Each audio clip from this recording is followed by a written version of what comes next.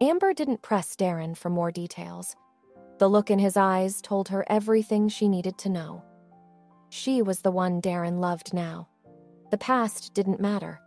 Isabella's unexpected arrival didn't create a rift between them.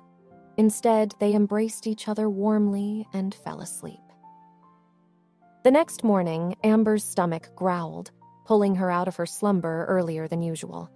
She freshened up and followed the aroma of breakfast as she descended the stairs. Entering the dining room, Uncle Will's face brightened when he saw her. "Good morning, madam," he said. She tilted her head in confusion and replied, "What's up, Uncle Will?" As she asked, her gaze shifted, landing on a familiar figure bustling in the kitchen, Isabella. Meanwhile, Isabella thought it was Darren coming down the stairs. She was eagerly preparing a bowl of porridge. "Darren, I made breakfast for you. Your favorite," she announced proudly. Upon seeing Amber, her enthusiasm dampened instantly, the smile slipping from her face. However, Amber responded with a bright grin, cheerily announcing, "Uncle Will, I'm starving." Relieved by Amber's calm demeanor, Uncle Will whispered, "Madam, should I ask her to leave?" Amber waved a dismissive hand. "We should show hospitality. Besides, she's already made breakfast." Although she was polite, her thoughts were clear. Isabella had the audacity to seek out Darren on their wedding night. It was only fair that she kept a close eye on her. Taking a seat at the table, Uncle Will began serving the dishes Isabella had prepared. As Amber settled in, Isabella's eyes darted up the staircase, her expression a mix of anxiety and longing. Where was Darren? Had he overslept? She wondered. Smells amazing. Amber's eyes fixed on the bowl in Isabella's grasp. Inside was the mushroom and meat porridge that Isabella had painstakingly prepared that morning, alongside Darren's favorite milk bread. "Uncle Will, can you hand me that?" Amber requested, nodding towards the bowl. Without hesitation, Uncle Will took the bowl from Isabella. She could only watch. Her resistance was futile. Amber sampled the porridge. The flavors exceeded her expectations. It was superior to anything she'd ever ordered out. Who knew Isabella had such culinary talent? Comparing her own limited cooking skills to Isabella's prowess, Amber felt slightly inadequate. "Darren?" Isabella's voice quivered, witnessing Amber enjoy the meal she'd made with such care. Her hands tightened into fists, but she refrained from making any moves towards the bowl. She knew that causing a scene would only tarnish her image in Darren's eyes. Instead, she hoped playing the part of the victim might elicit some sympathy. Amber put down her spoon after a few bites. It might be tasty, but it was made by someone trying to steal her husband. There was only so much she could stomach. He was pretty worn out last night. "He's still resting?" she responded, emphasizing the word worn out with a playful smirk. "It was our wedding night." "So?" she added, grinning. Isabella's cheeks reddened, a mix of embarrassment and frustration at Amber's implications. With feigned nonchalance, she remarked, "You're only 20, aren't you, Miss Amber?" "Yes, a full decade younger than you," Amber chuckled.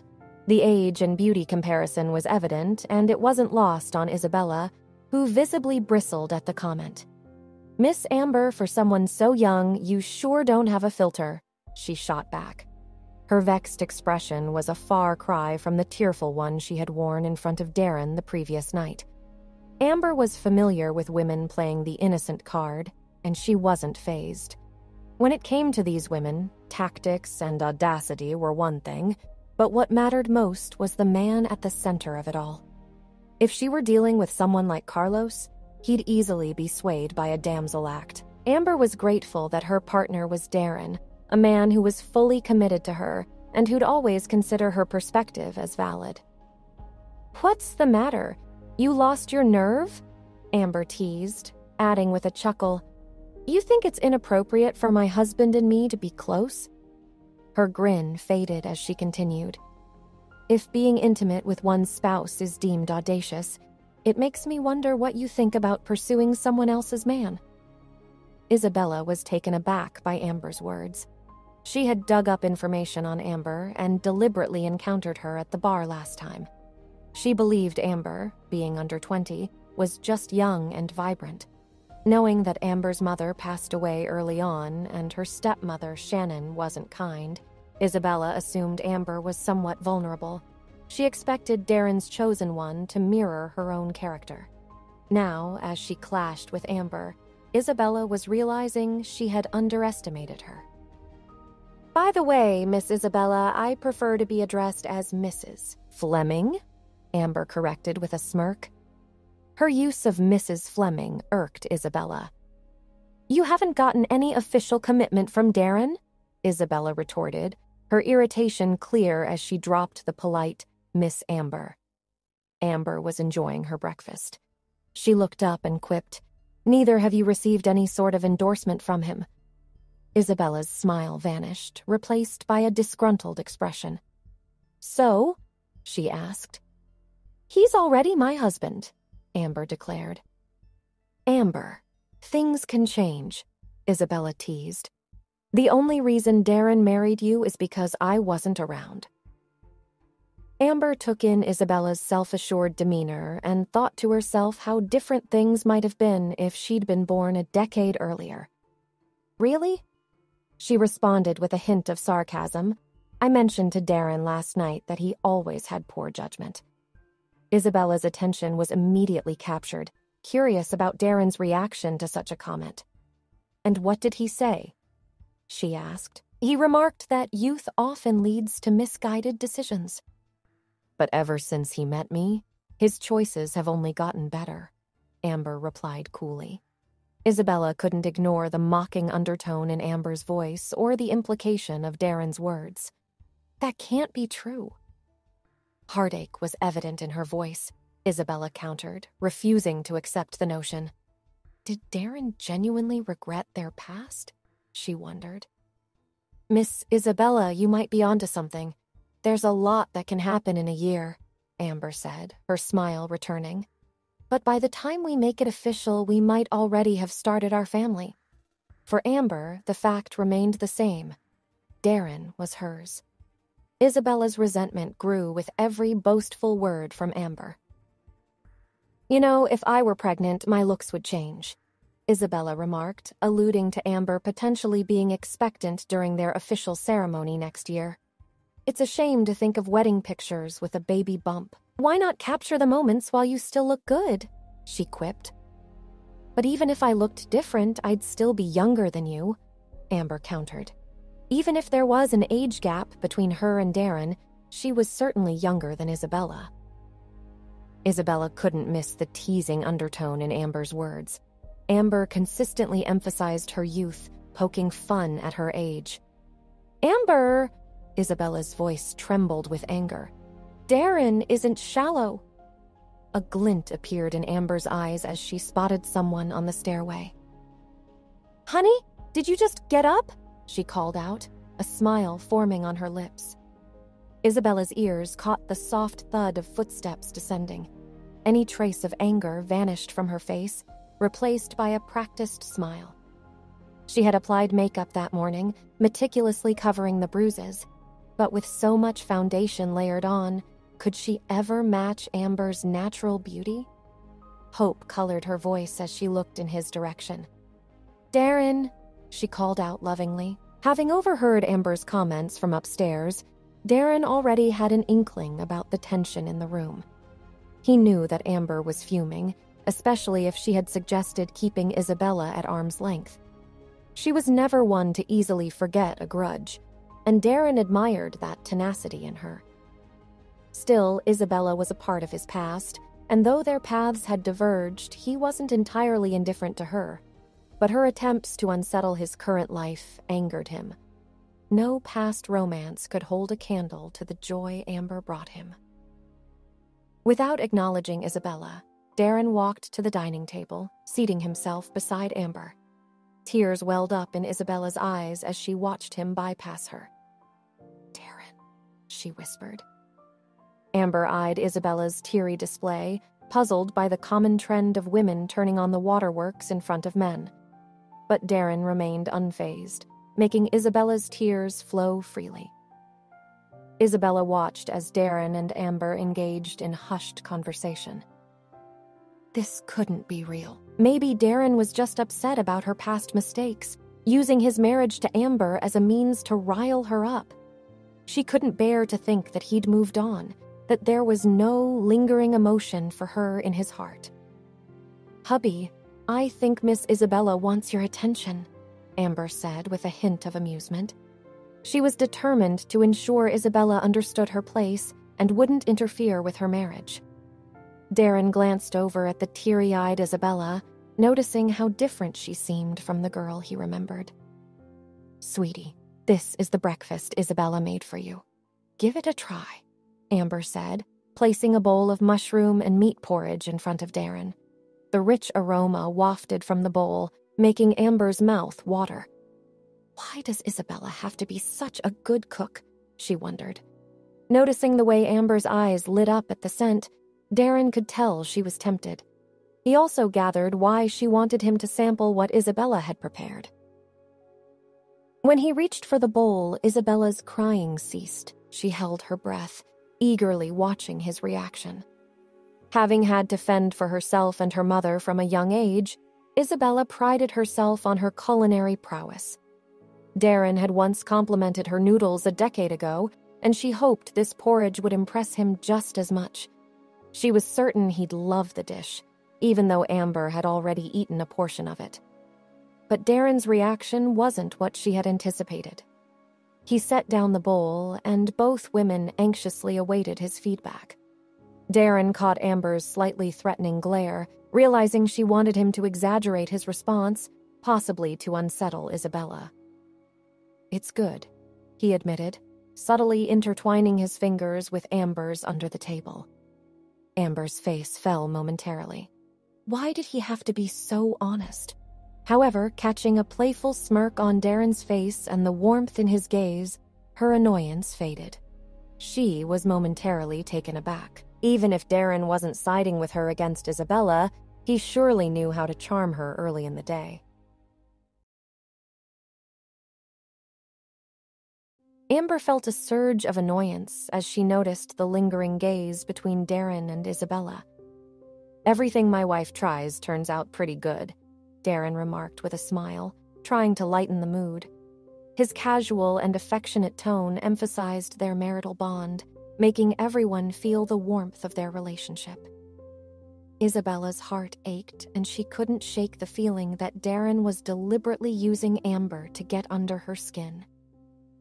"Yes," Amber agreed with a grin. "No matter how the dish might be, it always ends up tasting wonderful," Darren said, accepting a plate from a nearby server. It was clear to him that Isabella was an outsider here, while Amber was his partner in every sense. Amber smirked, glancing at the mushroom meat porridge. "I couldn't agree more," she said. With that, she decisively dumped the bowl of porridge into the trash. "It's just not appealing to look at," she quipped. Uncle Will was ever observant and quickly cleared away the rest of Isabella's breakfast, placing it in the trash as well. Distraught at seeing her morning efforts dismissed so carelessly, Isabella tried to interject, but her protests fell on deaf ears. "Miss Amber, how could you? Even if you didn't like what I prepared, you had no right to just toss it away," she exclaimed as frustration was evident in her tone. "This is my home," Amber responded coolly. She locked eyes with a fuming Isabella and added, "Miss Isabella, I believe I asked you to refer to me as Mrs. Fleming." Turning her gaze to Darren, she sought his agreement. "Isn't that right, Mr. Fleming?" Darren's gentle smile caused Isabella's heart to race, her fists tightening in response. "Indeed, Mrs. Fleming," he agreed. Amber beamed, pleased that Darren sided with her. But when she looked at Isabella, the usual sorrowful tears were absent. Instead, determination shone in Isabella's eyes. Actions might lie, but one's true feelings always peeked through their gaze. It was evident to Isabella that Darren's affection for Amber was genuine. "Uncle Will, please escort Miss Isabella out," Amber said curtly, emphasizing the unspoken message. She wasn't welcome in the Fleming residence anymore. Isabella's focus was solely on Darren. Her anxious eyes sought some sign, some hint of his true feelings. Did he really not care for her anymore? She wondered. Darren finished his meal, wiped his mouth, and finally broke the tense silence. "I'll see her out," he declared. Amber paused, then replied, "Okay." A mixture of relief and hope coursed through Isabella. Did Darren's willingness to escort her signify some lingering affection for her? She cast him an expectant look, a tentative smile forming.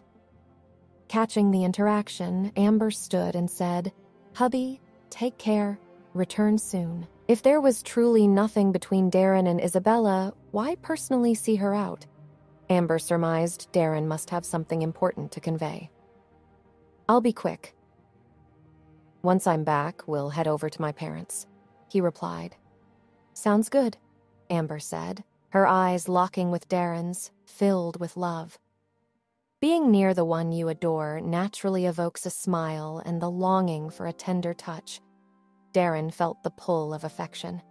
He leaned down and, before Amber could react, pressed a soft kiss to her cheek.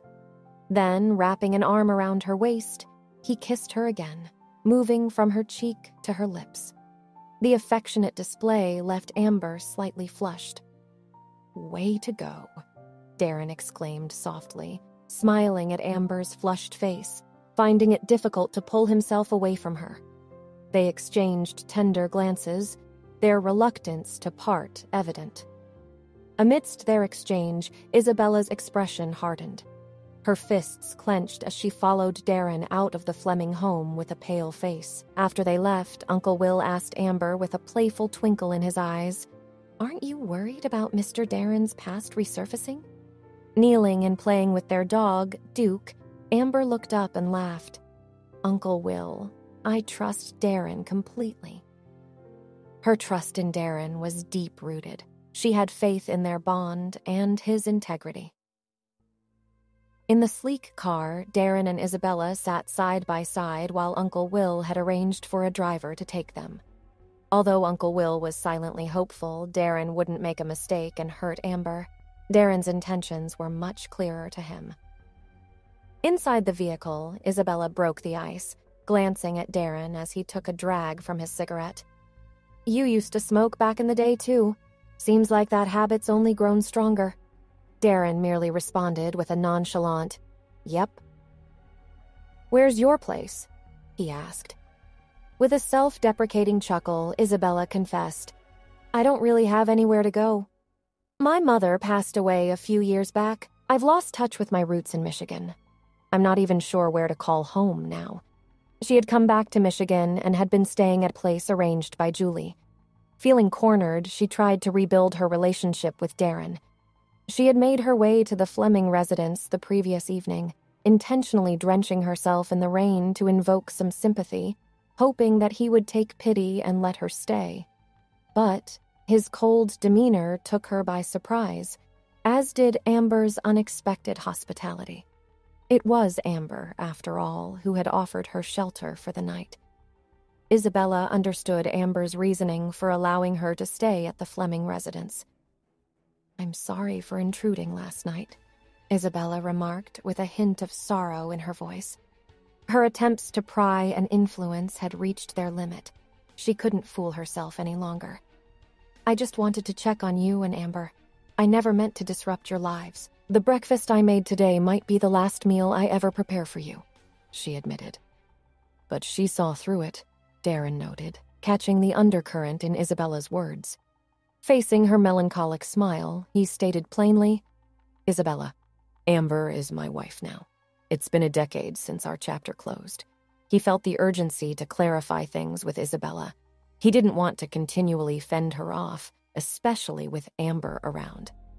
"I get it," Isabella responded, tears streaming down her cheeks. "For 10 long years, you were always on my mind. It wasn't by choice that I didn't come back. Julie played her part," she continued, eyes brimming with regret. thinking of how Julie's interference had derailed her life's path.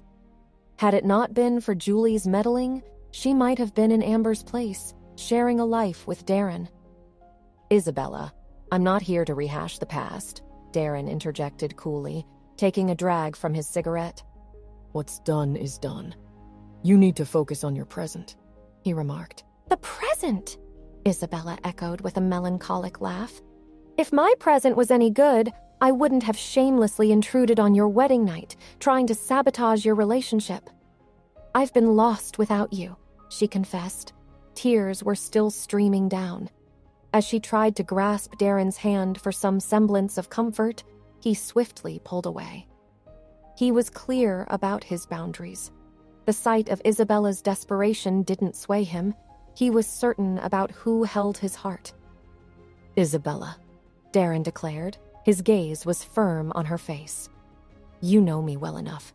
If someone goes after those I care about, I'll decide how to handle it.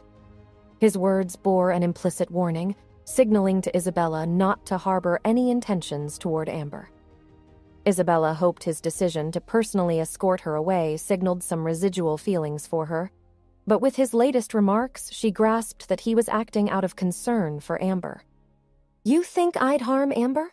She questioned, her tone edged with disbelief. Or could it be Amber fears that sparks from our past might reignite and threaten her position? She probed further. Amber isn't someone you can push around, Darren retorted, his eyes coldly assessing Isabella. She's beyond your reach. Isabella was taken aback. She hadn't anticipated Darren's fierce protectiveness over Amber. Amber doesn't need to be vulnerable or soft for others to target her.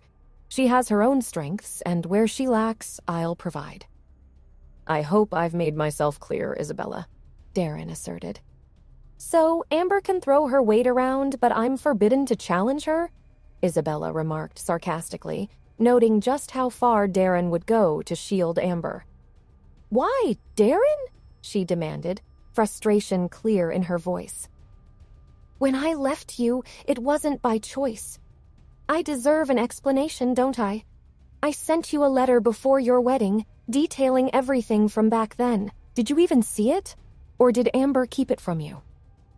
Her voice grew increasingly emotional as the weight of her return, only to find Darren's affections elsewhere, bore down on her. No more excuses. Let me be clear, Isabella. I love Amber, Darren interrupted coldly. Is it because she's younger and more radiant than I am? Isabel spat out bitterly. Men always seem to gravitate towards fresh, youthful beauty, she thought. Darren couldn't deny it. He recognized Amber's youth and beauty.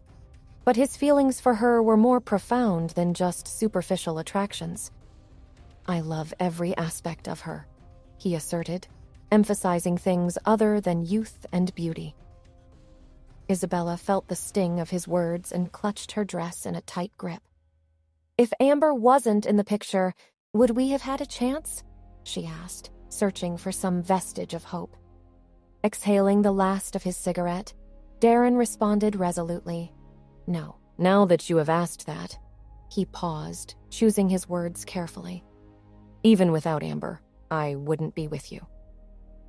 Over the last decade, even after feeling betrayed by Isabella, he hadn't sought another romantic partner.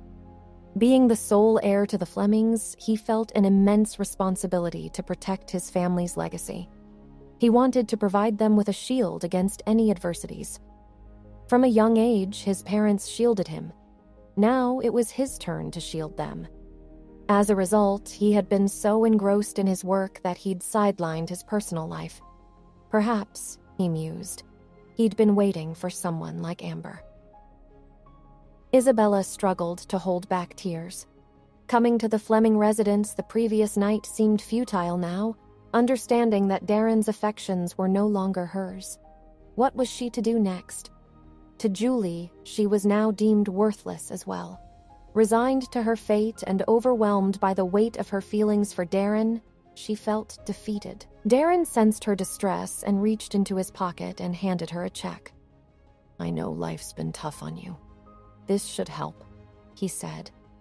To him, the amount on the check, $200,000 was a drop in the bucket, but to Isabella, it might make a world of difference.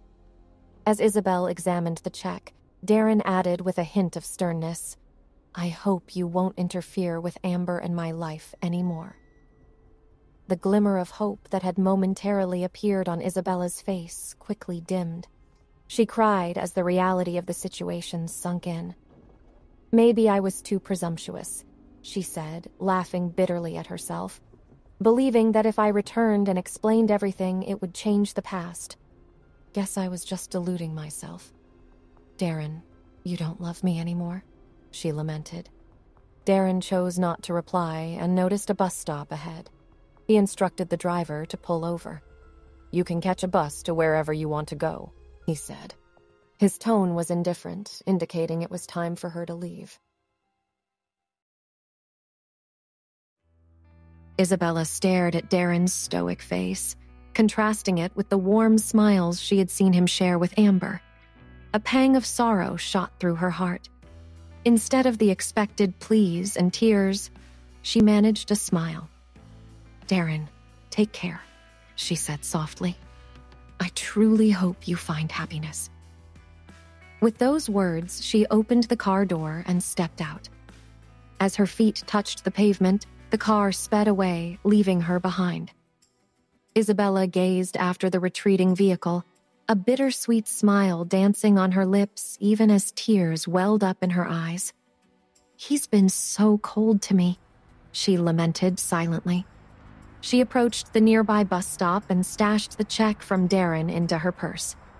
Pulling out her phone, she dialed Julie's number. "He pushed me away," she admitted. Julie, on the other end, didn't seem surprised, as though she had anticipated this result. "I put on quite the performance and shed genuine tears, but Darren remained unmoved," Isabella remarked, her voice detached. It had all been a ploy orchestrated by Julie, from Darren's supposed abduction of Isabella to the scene at the Fleming residence. "Are you going back, or are you staying in Michigan?" Julie inquired. Isabella's lips curled up in a faint smile. Julie was well aware that Isabella dreaded returning to what she once called home. "Michigan," Isabel replied shortly, ending the call. She settled on the bus bench, awaiting the Geller family's car. Darren had made it clear she should steer clear of him and Amber. But how could she just fade away when he was leading such a charmed life, while hers felt like a living nightmare? If he didn't care for her, then no one should be at peace, she thought. Meanwhile, Amber had changed into fresh clothes by the time Darren returned home. Spotting him, she strode forward, her face lighting up with a radiant smile. "Hubby," she cooed, playfully standing on her tiptoes to plant a kiss on his lips. His earlier kiss had sent her heart racing, and now it was her turn to leave him flustered.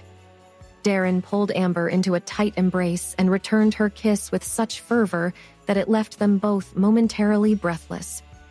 "Okay, time out," Amber giggled, pulling back slightly to catch her breath. "Amber, if she tries to bother you again, let me know." Darren playfully tapped her nose. "Are you vouching to defend my honor?" Amber teased. He gave her a solemn nod. "Absolutely." He tightened his hold on her, emphasizing his next words. "No one gets to bully you, not on my watch." Amber's eyes sparkled with mischief. "Well, hubby, if she tries to get under your skin, just call me in. I'll handle her for you." She beamed up at him, and he replied with a warm smile, "Deal. I'll head upstairs to change. Be right back." Amber made her way to the living room to catch some TV. Uncle Will, noticing Darren ascending the stairs alone, decided to follow him. Once they reached the second-floor corridor, Darren sensed Uncle Will's intention to speak, so he paused and turned to face the older man. "Sir?" Uncle Will began, a hint of hesitance in his voice.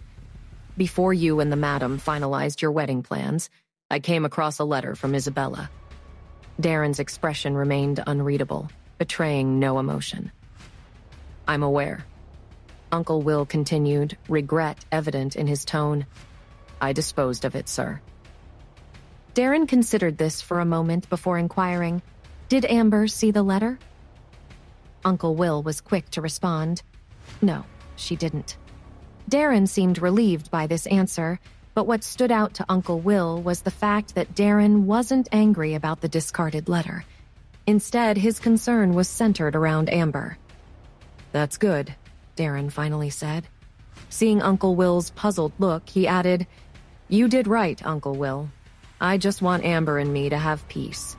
With her by my side, I have everything I need." His thoughts then drifted momentarily, suggesting an unspoken wish, perhaps for a family of their own in the future. Uncle Will caught a glimpse of Darren changing his clothes in the room, a knowing smile playing on his lips. Darren's devotion to Amber was evident.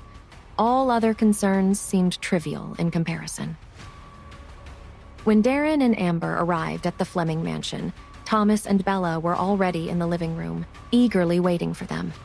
Ryan had been unusually well-mannered of late.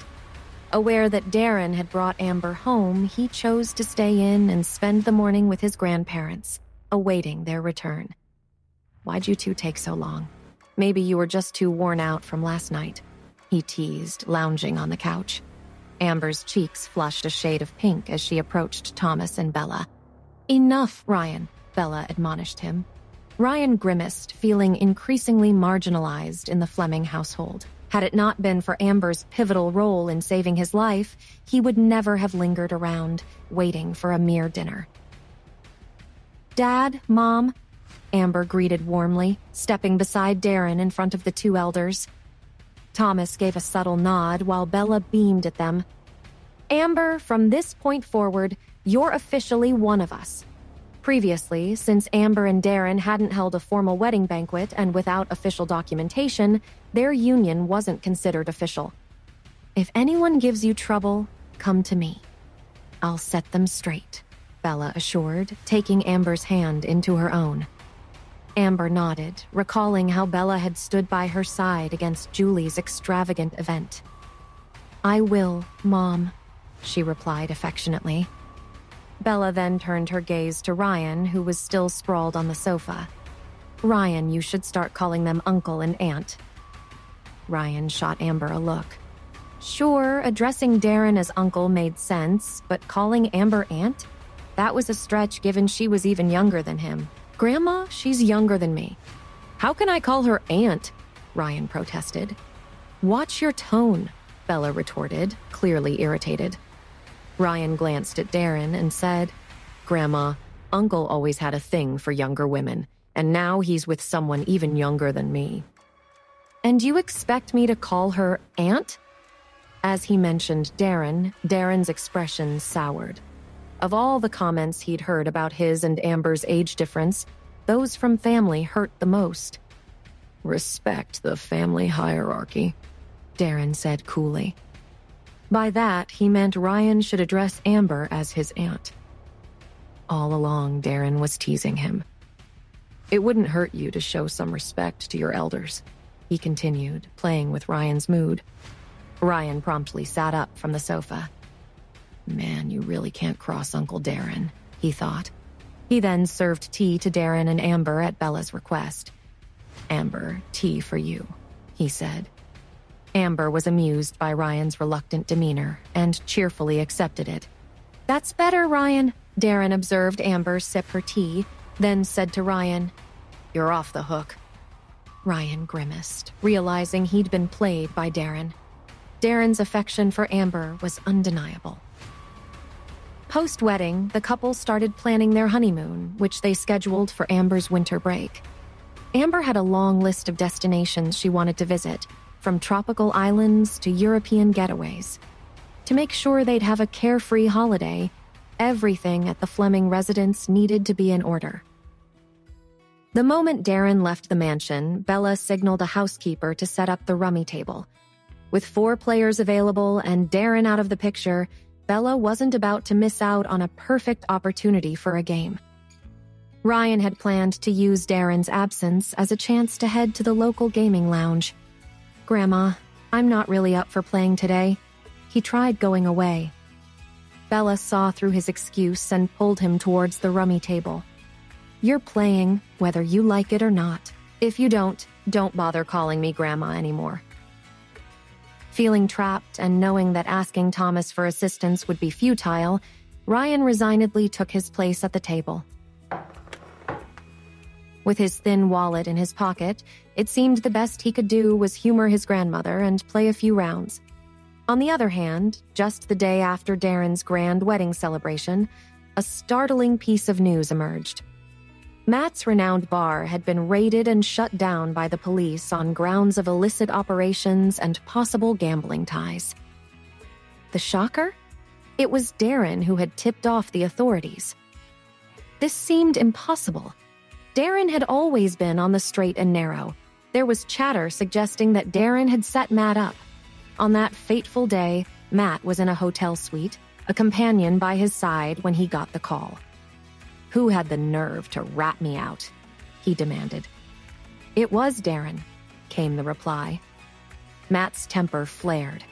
Back in Michigan, he and Darren had always been close. Matt had always looked up to him. "Damn it," Matt muttered, frustrated. He suspected Darren might have discovered some secret he was hiding, which led to the tip-off.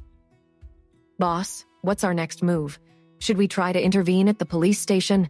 one of his aides asked over the phone. "We can always open another bar. It's just money," Matt replied nonchalantly. After ending the call, the woman beside him, a celebrity he'd met at Darren's wedding, no longer held his interest. "Time to go," he said, scribbling a check and handing it to her. She glanced at the amount, smiled, and left without another word. Alone now, Matt lit a cigarette, lost in thought. He didn't have the same dependence on nicotine as Darren. Initially, he hadn't even enjoyed smoking. After a few puffs, disliking the stale aftertaste, he stubbed the cigarette out and dialed Darren's number. "Why did you have to shut down my bar this morning?" Matt asked with a chuckle. "Did Amber kick you out of the bed last night or something?" he taunted him. "Matt, you're pushing it," Darren replied, maintaining his composure. Had it not been for their long-standing relationship, Darren might have taken more drastic action than just shutting down the bar. "I'm doing all this for you and Amber," Matt replied smugly.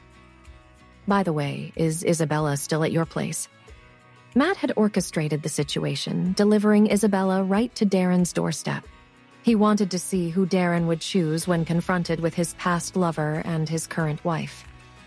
"She's gone," Darren replied coolly. Hearing this, a hint of admiration flashed in Matt's eyes. "You really will stick by Amber." Darren. Darren was known for his assertiveness and clear priorities, quite opposite to Matt's character. "Look, Matt, if you're bored, maybe find a new fling. Just stop meddling in Amber's and my life," Darren said. "Why do you get to flaunt your happy relationship in front of someone who's still single?" Matt shot back. "That's on you," Darren remarked coolly. Matt felt a sting in his heart. When was the last time he'd felt this way? "Just stop your games, Matt," Darren said before hanging up.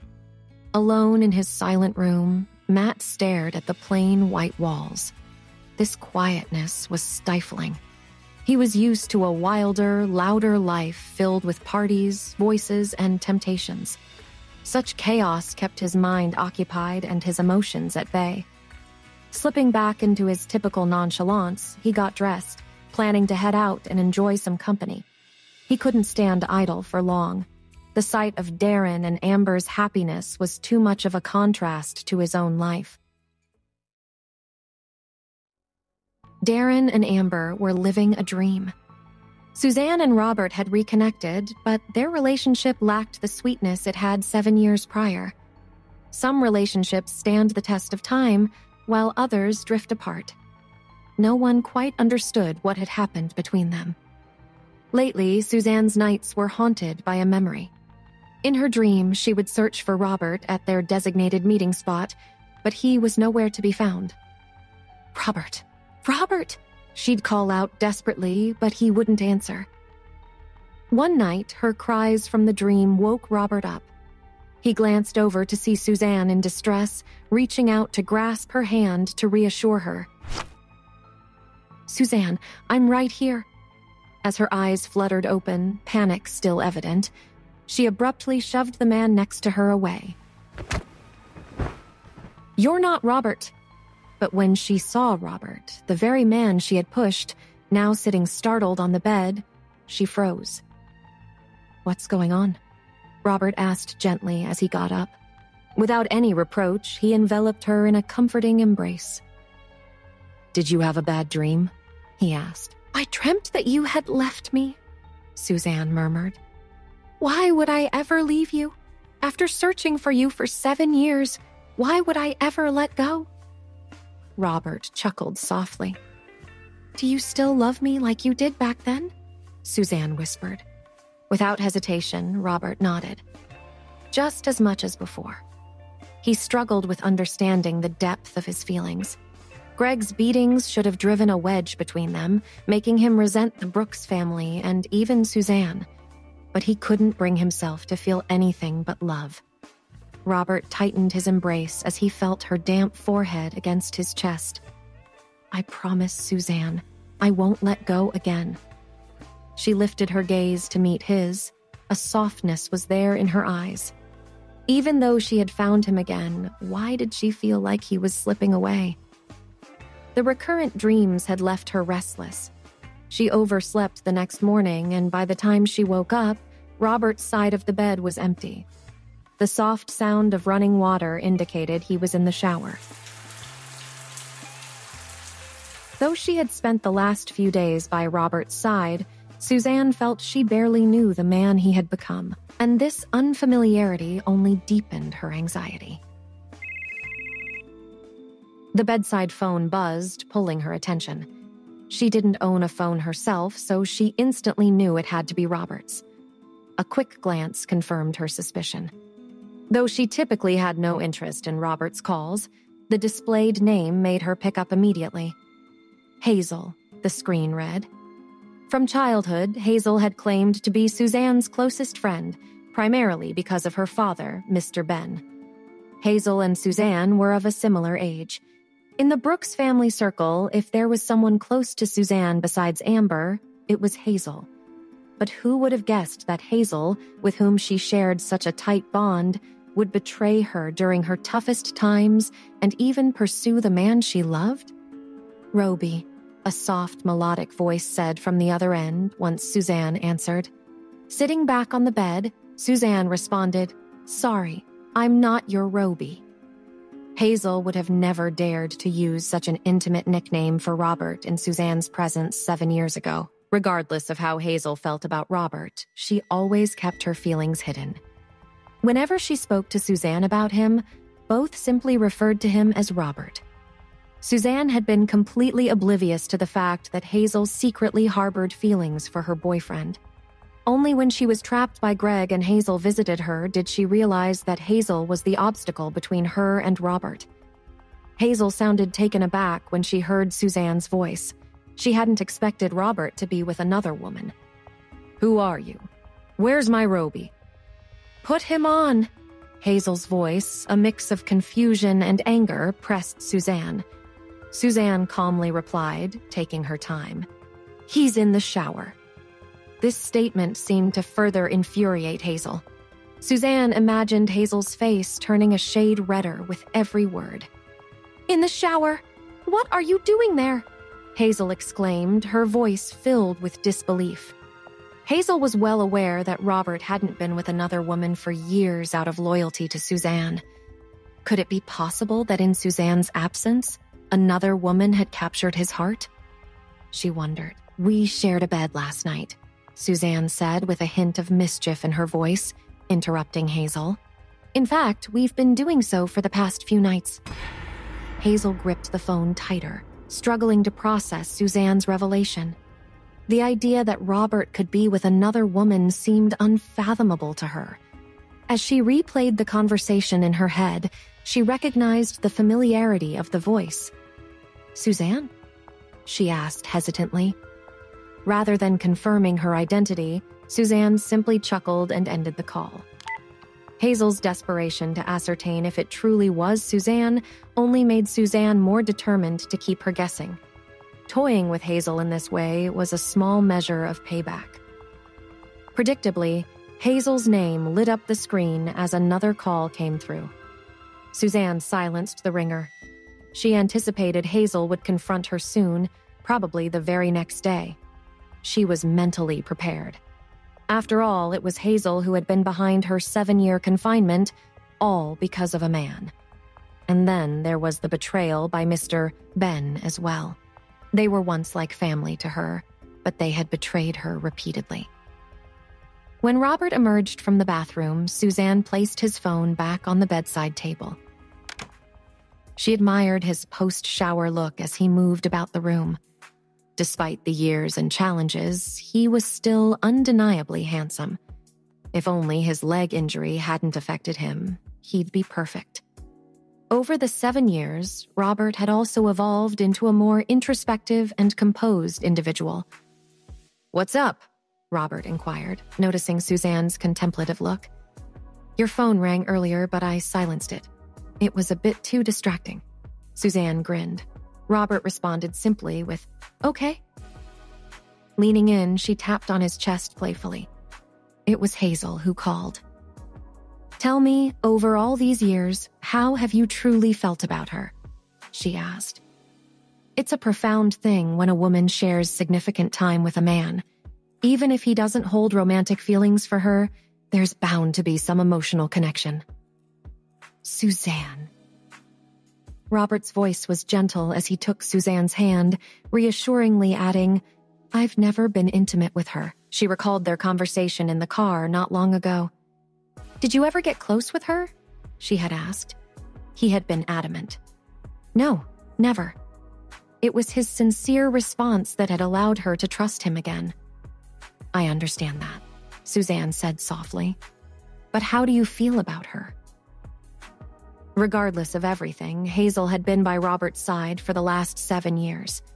To Robert, Hazel had devoted her prime years to him, even foregoing other relationships.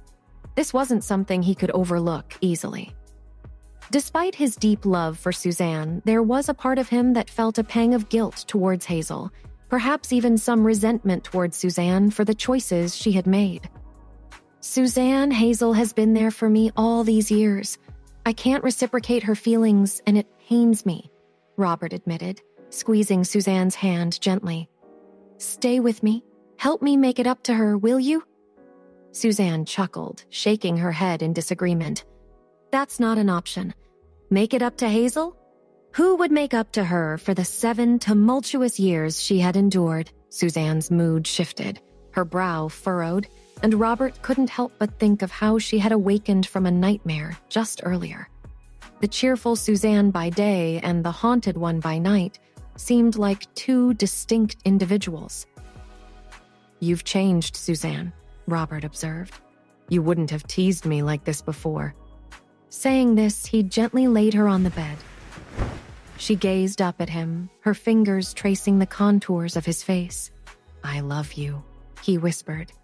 She replied tenderly, "Robert, you've remained loyal in action, now remain loyal in the heart." Love, in its purest form, leaves no room for others, she thought. Between her and Hazel, who was truly the outsider in this love story? She had expected Hazel to confront her the very next day. Indeed, when Hazel arrived, Suzanne and Robert were right in the middle of dinner. Hazel, luggage in tow, was announced by an assistant, Oliver, familiar with Robert's long-standing entourage. "Sir, Miss Hazel has arrived." Oliver had been with Robert for years. He recognized Hazel, who had been a constant in Robert's life. Yet he had never met Suzanne before. Hazel set her luggage down by the door and quickly made her way inside. The first face she met was Robert's. "Why are you here?" Robert's brow furrowed upon seeing her. "I came to check on Mom. She's not feeling well," Hazel quickly responded, trying to find a plausible reason for her sudden visit. From the other side of the table, a soft voice caught everyone's attention. "Robert, could you peel some prawns for me?" The voice was sweet and mellifluous, warmer than Hazel's, and it seemed to tug at Robert's heartstrings. Oliver was standing behind Hazel. He leaned in and whispered, "Miss Hazel, that woman has been inseparable from Mr. Robert lately." When Hazel tuned into the voice again, it struck her as eerily familiar. Moving a few steps forward, she saw Suzanne, smiling warmly in her direction. Shock rooted Hazel to the spot. Suzanne? She thought. Hadn't her mother said that Suzanne was confined to the top floor of the Brooks residence? What was she doing here? Was her ailment cured? Did Robert know about her infatuation with him? A wave of panic swept over Hazel. Her hands grew cold and her thoughts raced. She wondered if Suzanne had revealed the dark secrets from years past. If Robert knew she played a role in Suzanne's breakdown, any hope of love or even acknowledgement from him would be dashed. "And some vinegar, please," Suzanne chimed in, her voice light and playful. Without any hesitation, Robert began peeling the prawns. After dipping them in vinegar, he placed them tenderly on Suzanne's plate. Suzanne ate a prawn, savoring each bite. Her eyes locked onto Hazel, who stood there, seemingly paralyzed, and her grin grew broader. "Hazel, have you had dinner yet?" Robert inquired. "Judging by Hazel's expression, I'd bet she hasn't," Suzanne teased with a laugh. "She must be so concerned about her health that she's lost her appetite." Hazel's unease intensified, but one thing was crystal clear to her. Suzanne was no longer the mad person from the Brooks family. She had fully recovered. Hazel couldn't understand why her mother hadn't mentioned Suzanne's recovery or that she'd left the Brooks residence. She had come to Michigan specifically to find Suzanne because she was well aware of Robert's arrival in Michigan as well. Now, with Suzanne right in front of her, she was unsure of her next move. "Suzanne," she began cautiously, "are you feeling better?" Suzanne remained silent, but Robert's reaction was immediate, his concern evident. What happened to her? Hazel was silently relieved by Robert's response. It seemed he wasn't aware of Suzanne's confinement over the past 7 years. "I heard Mom mention that Suzanne caught a cold," Hazel quickly interjected before Suzanne could speak. Suzanne merely offered a smile, not bothering to clarify. Hazel pondered why Suzanne hadn't revealed her past mental health challenges. The realization struck her. What man would easily accept that his partner once struggled with mental health or that their future child might inherit similar challenges? It made sense to her. Suzanne must have been hesitant about people discovering her past struggles. Even if Robert was understanding, his family might not be so accommodating. Given his accomplishments and the esteem he held in the Martin family, they wouldn't easily endorse a union with someone they viewed as unstable. "Robert, when did you reconnect with Suzanne?" Hazel asked. But before Robert could answer, Suzanne interjected, "Robert, I'd love some more prawns." Without hesitation, he set aside his fork and began peeling prawns for Suzanne. Suzanne had always loved prawns, though she despised peeling them. Robert, in their past together, would often do it for her. Whenever they dined, they'd typically order prawns alongside a vegetable dish.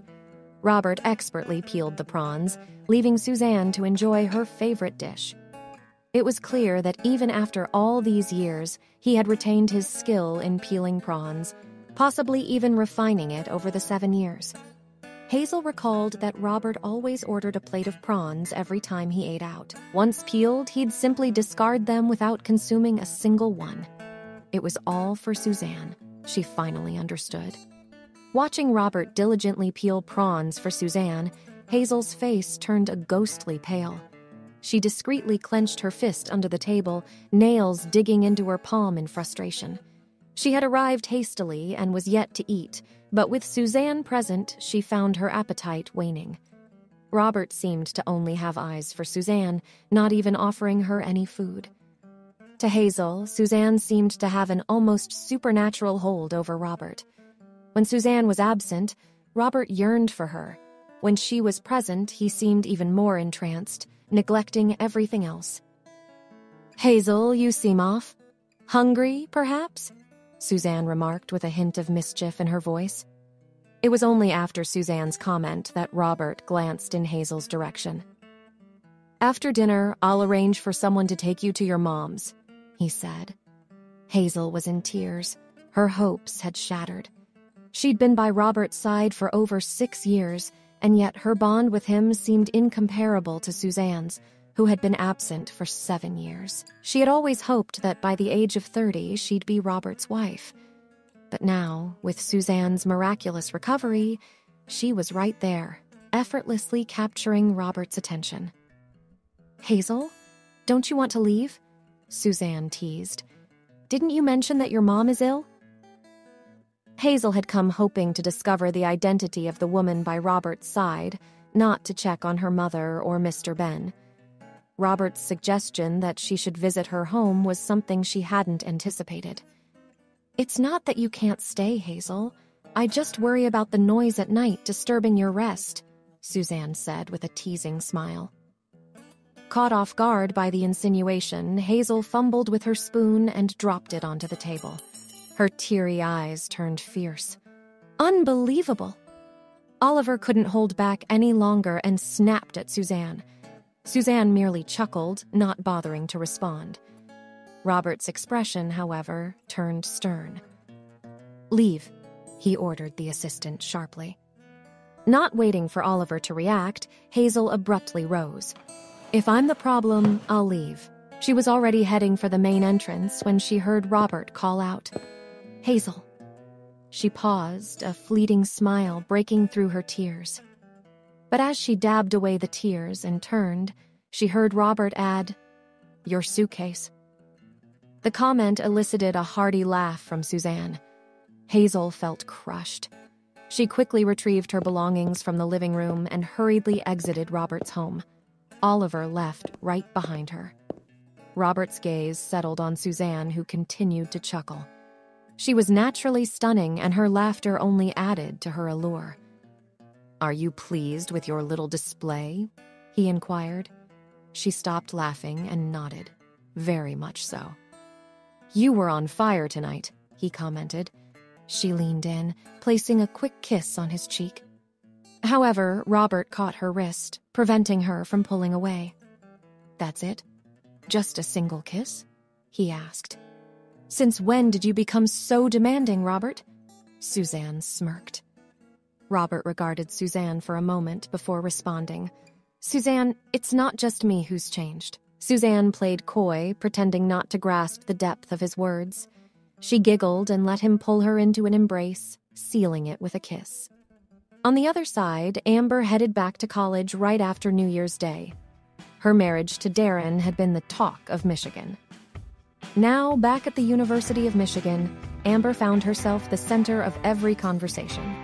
There were those who admired her, some who envied her, and a few who went out of their way, arriving at her classes early just to catch a fleeting look at the new bride. Darren had made sure Amber was well protected as he sent a convoy of cars to escort her to college. Inside one of those cars, Amber peered out the window. The trailing vehicles caused her heart to race. Darren's concern was that she might be hassled or targeted, but his response seemed a tad over the top. Amber's extravagant entourage soon became the buzz on campus. Many who had merely known her as Darren's wife were now eager to know more about her. However, the spotlight wasn't to Amber's liking. Fortunately, the collective curiosity soon waned.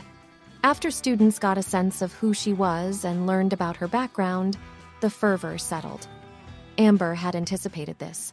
Soon enough, the attention dwindled, and no one was snapping pictures of her any longer. Yet college after her wedding brought its own set of challenges. During classes, she frequently encountered Stella. One day, Amber watched Stella get down from Carlos's car. To her surprise, Carlos leaned in and gave Stella a quick peck on the cheek. The sight was too much to bear, especially when she thought about Lori. Lori might have her flaws, but Stella wasn't any saint. She had, after all, come between Lori and Carlos. Stella and Carlos seemed oblivious to Amber's observation. After their intimate moment, Carlos climbed into his vehicle, a pleased smile adorning his face, and drove off. Carlos was truly something else, always justifying his own actions, even when they were far from righteous. He hadn't divorced Lori, and neither had he left Stella, believing he owed something to both women. As Stella entered, she caught sight of Amber. It was impossible for her not to notice Amber's entourage of bodyguards at the college. While many envied Amber, Stella harbored a deep resentment towards her. If it hadn't been for Amber, she wouldn't have fallen so hard for Carlos. In her eyes, her heart should have been set on Darren. As Stella made to leave, she heard Amber's voice. Stella. Stella was taken aback. Amber typically wouldn't even give her the time of day. Opting not to play the victim, Stella approached Amber, inquiring, "What do you want?" "Carlos won't marry you," Amber stated. "I never asked him to." "Nor have I given it much thought," Stella retorted coolly. In her view, Carlos was just another man in her life. Amber wasn't taken aback by Stella's candidness. She remembered how Stella and Carlos had secretly tried to tie the knot during Amber's own wedding reception, only to be caught by Lori. Stella's ploy was clear: disrupt Amber and Darren's wedding by creating chaos. However, Darren had swiftly handled the situation. When Lori had gone after Stella, he had his security team escort all three of them out of the hotel. Drama was welcome, just not under his roof. Recalling that event, Stella couldn't help but think how Darren had ejected her from the wedding venue. Would things have been different if Amber hadn't been in the picture? Would Darren have longed for her affection? She wondered. "Amber, why do you care about Carlos and me? Are you perhaps interested in Carlos, looking to play both sides of the field? If you have a thing for Carlos, just say the word." "I'll arrange a meeting," Stella scoffed. Amber found herself reassessing her. It was as if the Stella in front of her wasn't the same docile character she'd portrayed to the world. "Enjoy tearing families apart, do you?" Amber remarked coldly. Having watched Shannon and Lori rip her own family apart, Amber held no sympathy for those who intervened in others' relationships. Even with her strained relationship with Lori, she couldn't stomach Stella meddling between Lori and Carlos. It felt as if she was inserting herself into someone else's drama. Stella smirked. "It's exhilarating." She nonchalantly reached into her pocket. If Lori was so incapable of keeping Carlos, that's on her. His interest in me, that's just a testament to my allure. Amber was taken aback. She hadn't anticipated Stella to flaunt her relationship with Carlos so brazenly. If Lori had any spine, she'd have kept Carlos tied down. "Frankly, he's more of an annoyance than anything," Stella grinned devilishly. "Don't assume having Darren in your corner means you can push people around," Stella spat out. The sneer disappeared, replaced by a burning jealousy in her eyes. In truth, Darren was the one Stella had always wanted by her side. What was Carlos in comparison? Being with Carlos was about flaunting a man who doted on her and showing Darren what he was missing. To her, parading around with Amber's ex-fiancé was a perfect revenge. Something about Stella's behavior felt off to Amber. When she spotted Carlos pulling up at the campus, she realized Stella must have called him, assuming Amber was bullying her. Carlos stepped out of the car, and Stella turned to him, her eyes now glistening with crocodile tears. Her theatrics easily outpaced Lori's, who was supposedly honing her acting chops. Poor Lori was simply out of her league when up against a cunning fox like Stella. Given this, Lori was bound to face more hardships from both the Watson family and Carlos. Amber glanced at Stella, who was sobbing looking at Carlos. He was actively trying to console her. Looking at the scene, Amber decided to step away. She felt a pang of sympathy for Lori. She thought maybe she should give her a heads up about Stella's intentions. But then again, Lori had always been unkind to her. Maybe it was best for her to mind her own business and focus on living a peaceful life. As Amber walked away, she felt a mix of emotions. She had half expected Carlos to chase after her, much like he did with Lori whenever she confronted him. But instead, as she left with her bodyguard, she noticed Carlos watching her depart with a look of longing. "Carlos," Stella said softly. "Amber just implied that I'm coming between you and Lori. Do you think she might still have feelings for you?" She continued gently. "Should I perhaps arrange a meeting between you two?" A while back, Carlos might have jumped at such an offer. But after several failed attempts to woo Amber back, all he had received from her was cold indifference. He knew where he stood with Amber. "There's no need," he responded, looking down at a tearful Stella. "Stella, you are all I need." Stella couldn't help but scoff internally. She had little affection for him, yet she wasn't ready to see him return to Lori either. The same day was Maze's death anniversary. With no classes scheduled for the afternoon, Amber decided to visit Maya's gravesite. Darren had expressed his desire to accompany her and pay respects to his late mother-in-law as well, but business matters with the Flemings held him back. Arriving at the cemetery, umbrella in hand, Amber approached Maya's grave. She was taken aback to find Greg sitting there. He was already deep in thought. When Suzanne was healthy, she would often bring Amber to this very spot. However, after her mental breakdown, Amber began visiting Maya's grave on her own. As a child, she once naively approached Greg to ask him about her mother, Maya. The mere mention of Maya's name seemed to trigger something in Greg, making his face darken with anger. In an instant, he roughly pushed Amber to the ground. Greg despised any mention of Maya, particularly when it came from Amber. Reflecting on her past, Amber could only think of one word that described her relationship with Greg: contempt. He not only disliked her, but had even exploited her for the sake of advancing the Brooks' interests. Upon seeing Amber, Greg lifted his gaze. However, she chose to ignore him.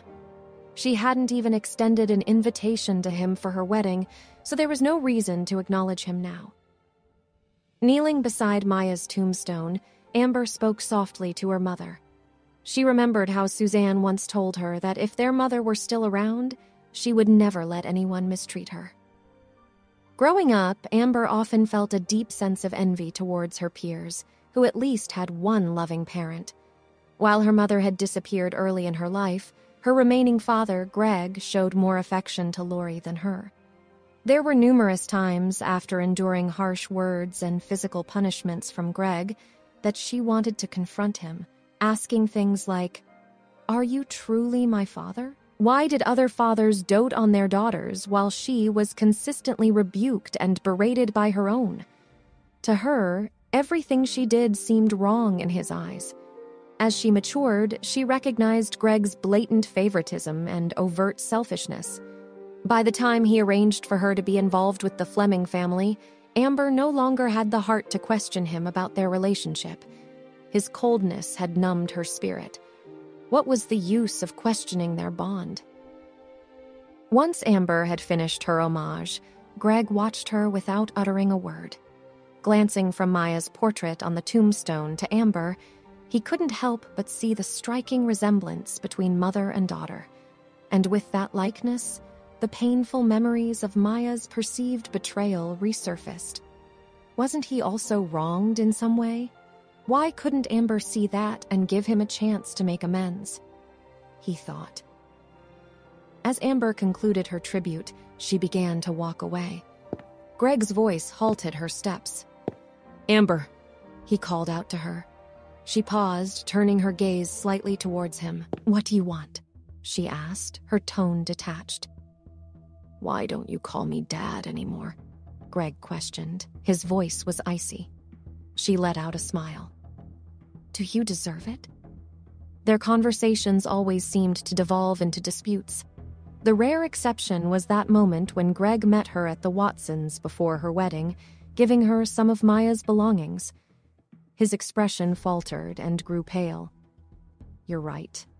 I don't," he replied. He had offered Amber up to the Flemings as a substitute for Lori and even contemplated trading her for the advantage of the Brooks. He realized he was far from the father figure Amber deserved. It was no surprise that she excluded him from her wedding festivities, and he never expected an invitation either. But with the Brookses' affairs nearing an end, Greg felt a need to square things with Amber. "If you don't see me as your father anymore, that's your right," Greg remarked, his voice neutral. He rose to his feet and studied Amber's profile. He hesitated and tried to gather his thoughts. Then, articulating each word deliberately, he said, "Amber, I need 20 million. He left the request hanging in the air. His fist was involuntarily clenching. Amber was well informed about the Brooks' current situation. She didn't entirely believe that the Brooks were on its last leg. Just the other day, she had discussed with Darren the possibility of finding a way to rescue the Brooks. She despised Greg, but she also recognized that the family business was her mother's legacy. 20 million? Amber responded to his request with a chill in her voice, laughing sardonically. "Where do you think I'd get that kind of money?" she asked. For Darren, 20 million is pocket change. "Amber, the family needs 20 million, he revealed. The Brooks family was on the brink of collapse, but Greg was determined not to let it go under on his watch. He didn't want the world to see the Brooks declare bankruptcy. To save the business, he had sold antiques, valuables, and nearly all his properties, retaining only his current residence. These desperate measures were a testament to his commitment to the Brooks. As a result, he constantly found himself in disagreements with Shannon and Sophia. His persistence was unwavering. For over a decade, his singular focus had been on running the Brooks successfully. However, his lack of business acumen meant the company's condition worsened under his leadership. 20 million, he asserted. "Once you hand over that amount, we're done. No strings attached." She was taken aback. She glanced at him with a mix of disbelief and derision. "Are you hearing yourself?" she exclaimed. It was clear to her that he had wronged her countless times in the past.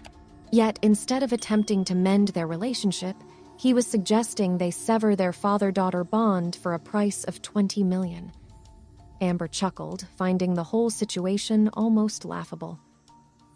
She had earlier witnessed Greg shedding tears beside Maya's tombstone, which led her to believe that, deep down, he must have held some affection for Maya, and by extension, for her. After all, she was his flesh and blood. They shared a familial bond that should have meant something.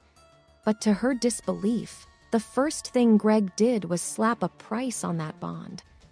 Amber scoffed, her laughter tinged with sarcasm. "Why would I pay 20 million to sever ties with you?" After all the pain and betrayal he'd inflicted on her, what did their relationship even mean? In her heart, she had long since denied acknowledging him as her true father. Brushing off the interaction, she began to walk away. But Greg's next words stopped her cold in her tracks. "Amber," he began, his voice filled with a strange mix of accusation and self-pity, "I provided for you for 2 decades. Don't you think it's time to repay what you owe?" Her composure was fractured by the audacity of his claim. Amber spun around, her icy glare landing on Greg. "What did you just say?" The chill in her eyes caused a fleeting pang of guilt in Greg, but he pressed on. "Amber, I'm not your biological father," he stated coldly, each word slicing through the air like a blade. His blunt declaration felt like a physical blow, stabbing at her heart and shattering her world. "You're not truly my daughter," he continued, his voice dripping with bitterness as he moved closer to her. "Maya had you with another man while we were together." As Greg's words hung in the air, a heavy silence ensued. Amber's disbelief was palpable. "That's impossible," she snapped, rejecting his claim outright. "Mom would never have cheated on you," she retorted, her voice laced with frustration. Though she had never met Maya in person and only knew her through photographs and stories, Amber believed her mother to be a strong, unwavering, and loyal woman. If Maya truly loved Greg, she would never have betrayed him, regardless of the circumstances. I wish I could believe that too, he replied with a sigh. But the truth is, you aren't mine. You belong to her, he said pointedly. Not to me. Greg's voice wavered with a mix of nostalgia and pain. The anguish of the past weighed heavily on him, and it was clear that the revelation about Amber not being his biological daughter had torn him apart. When you were born, I was over the moon, he began, his gaze distant. I believed that you would bridge the gap between Maya and me. I loved her deeply, and I hoped our bond would strengthen, immune to outside influences. But then I got to know about it, and I felt betrayed, he continued, his tone growing steely. I had made up my mind not to get involved with Lori or let Shannon influence me in any way. Even if the Geller family used their power against me, Greg declared with a cold edge. But why? Why would she bring another man into our lives? Anger contorted his features as he advanced towards Amber. Seeing the fury and coldness in his eyes, Amber instinctively stepped back, fear bubbling up. She had to stand her ground. My mother would never betray you. On what grounds do you even suspect her? She challenged, trying to piece together the memories of her childhood. Greg's maltreatment of her throughout the years started making sense. The derogatory term bastard that he'd often hurled at her and her sister echoed in her mind. She remembered how her elder sister had stood up to Greg, shielding Amber from his wrath, taking the brunt of his blows. Could it be true? Amber whispered to herself, her heart racing. Was I really not his child? Her conviction had been shaken. Had she been misled all these years? Amber was adamant in her belief that Maya would never betray Greg. Do you really think I'd make such claims without evidence? His voice dripped with icy disdain. How do you think I've treated you all these years, Amber? Can't you see it for yourself? A hint of triumph crossed his face as he noticed the color drain from Amber's face. You were just a child when Maya passed, he recalled, his voice heavy with emotion. Do you have any idea what I did right after I came back from the hospital to the Brooks residence? He paused for emphasis. I abandoned you. That's right. I left you. The horror in Amber's eyes only deepened, and Greg's laugh, tinged with bitterness, echoed eerily. Had it not been for Suzanne, who trailed me and brought you back, you might not have even survived. If Suzanne hadn't leveraged herself, using threats to ensure you stayed in the Brooks household, you might have ended up in some foster home. The weight of Greg's words bore down on Amber. She'd always sensed a difference in his treatment towards her, but she'd never delved too deep into her suspicions. The reality of her parentage was unclear. Lori always had Greg's affection, receiving his love and care. In stark contrast, Amber had faced his cruelty, often leading her to question whether he was truly her father. Do you honestly think that if you were my flesh and blood, I'd have let you forsake Carlos to be with the Flemings? Greg taunted. Back then, I deemed Darren to be below our standards. Still, I ruthlessly pressured you, using Suzanne as a pawn. As a father, it pains me to see my child suffer. I kept Suzanne around all these years, not wanting her to endure what Maya had. I let Lori marry Carlos, her love. But you? He paused, his eyes cold. You just happened to be at the right place at the right time, Greg sneered. Do you still hold on to the idea that I could be your father? Amber didn't need any more clarity. 2 decades of doubt and the weight of Greg's admissions made her rethink everything she once believed. Greg stared at her, noting her shock and disbelief.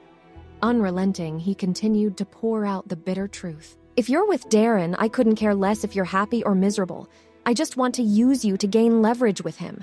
If Darren pulls his funds, I'd have no qualms about passing you on to someone else. Do you honestly believe a real father would do that to his own flesh and blood? Enough!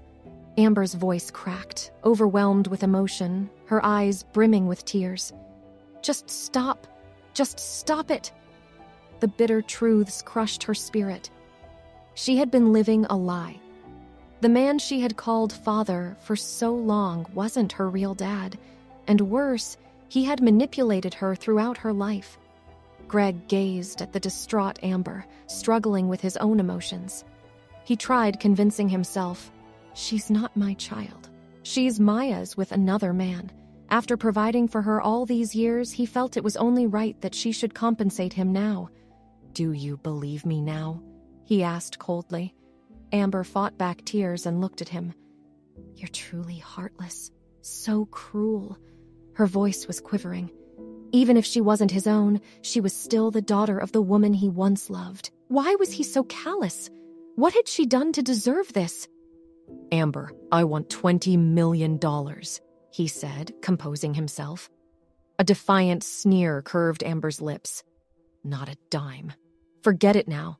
If you're not my father, why should I get Darren to part with his money for you?" "Why should I owe you anything?" she shot back, her gaze piercing his. "Why, you ask?" he replied coldly. "I've taken care of you for 20 years. You've lived under my roof and eaten my food. Don't I deserve some kind of repayment? Don't you have any conscience?" he asked. "Conscience?" Amber exclaimed. "How can you speak of conscience when you've shown none towards me?" She gave a disdainful snort. As she was about to turn on her heel and depart, a cold, familiar voice resonated from nearby. "How much are you asking for?" In their heated exchange, both Amber and Greg had failed to notice Darren approaching from a distance. Darren had heard every biting word Greg had thrown at Amber. As Amber saw him, her brave face struggled to hold back tears. To think that Amber, his dear wife, had been treated this way by the man she had considered her father was abominable. Greg's face blanched slightly upon seeing Darren's frosty expression. "Mr. Darren," he acknowledged, trying to mask his unease. Without uttering a word, Darren closed the gap between himself and Amber. Gently, he reached out to hold her hand, which was cold from tension. He tightened his grip, trying to lend her warmth and reassurance. $20 million, correct?" Darren questioned, his tone level. Greg noticed his evident care for Amber. He momentarily thought that while Amber's life in the Brooks family might have been challenging, fate had been kind in granting her a caring husband like Darren.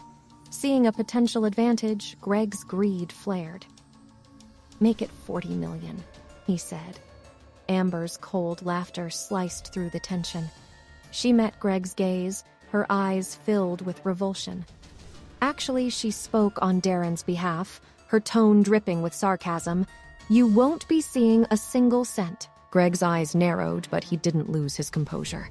He turned to Darren, attempting to exploit any potential cracks in their relationship. "Is Amber's worth to you less than $40 million? You're a man of high status, surrounded by younger, eager women. As years go by, where will Amber stand in your heart?" Amber's grip on Darren's hand tightened further, and she jumped in before he could reply. "Greg, your transparent attempts to drive a wedge between us are laughable. Do you honestly believe that all men are as despicable as you? To abandon the mother of their child for a wealthier, prettier woman?" Greg's face reddened in fury. "I did no such thing. I never once considered leaving Maya, and the thought of betraying her never crossed my mind." His voice dropped, filled with emotion. "I was set up." His mind raced back to the single, regrettable night with Shannon, orchestrated by outside forces. His guilt regarding that night had been overwhelming, leading him to distance himself from Shannon and be more attentive to Maya out of fear she'd discover his indiscretion. To Greg's horror, Shannon soon announced her pregnancy. His primary fear was how Maya, with her intolerance for betrayal, would react. "I loved your mother," he stressed, a note of desperation creeping into his voice. Amber's laugh was cold and devoid of any amusement. "Did you, now? You claim I lived under your roof, ate your food, and shared your home for 20 years, she retorted, her voice dripping with sarcasm. And yet, in your eyes, I'm not worth 40 million. Your price tag is too steep. Do you think Darren's going to hand over 40 million to you? Dream on. Her voice took on an icy tone. At best, I'm worth 5 million to you. But let me be clear, Greg, you won't get a single penny, not a dime. She was on the verge of tears, her body quivering with emotion. If it weren't for Darren's reassuring grip on her hand, she felt she might have collapsed. Darren gazed at Amber and his heart broke at her distress. Amber, he began, his voice filled with tenderness. He had intended to handle the financial discussions with Greg himself, but realized Amber needed to confront the man herself. Let's go home, she whispered, seeking solace in Darren's embrace. Seeing the vulnerability in Amber's demeanor, Greg made one last plea. Amber, for the sake of your mother, can you spare 20 million? I can't let the Brooks legacy, which was built on her hard work, just crumble. Without Maya, the Brooks name would mean nothing in Michigan. Amber paused, taking a moment to gather herself. Though she was well aware of her mother's contributions, Maya's passing had severed any emotional ties she felt to the Brooks legacy.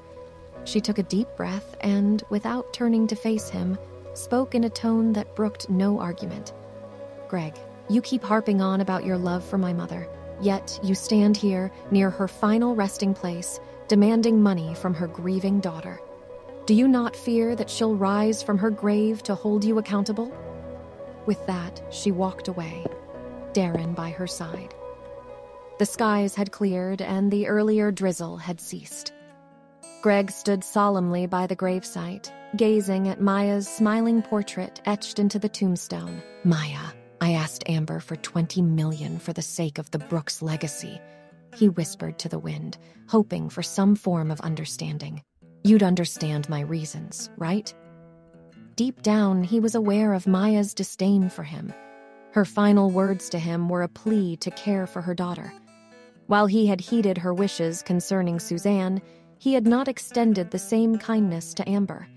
He rationalized it, telling himself that it was easier to care for a child who wasn't biologically related to another man. On the other hand, as Amber and Darren got in the car, the atmosphere was thick with tension. Amber sat in the back, lost in her thoughts. Sensing her turmoil, Darren reached out, intertwining their fingers and offering silent comfort. He had already suspected Greg wasn't Amber's real father. The signs were evident, from the way Amber was treated at the Brooks residence to the cruel incidents she had endured there. No real father would watch his daughter suffer without intervening. Hubby, Amber whispered, seeking solace in Darren's embrace. I feel so cold. Understanding her deeper meaning, Darren motioned to the driver to adjust the car's temperature. But he knew it wasn't a physical coldness Amber was experiencing. It was a deep-seated chill in her heart. Why would he treat me this way? She lamented. Even if I'm not his own flesh and blood, does that justify his cruelty?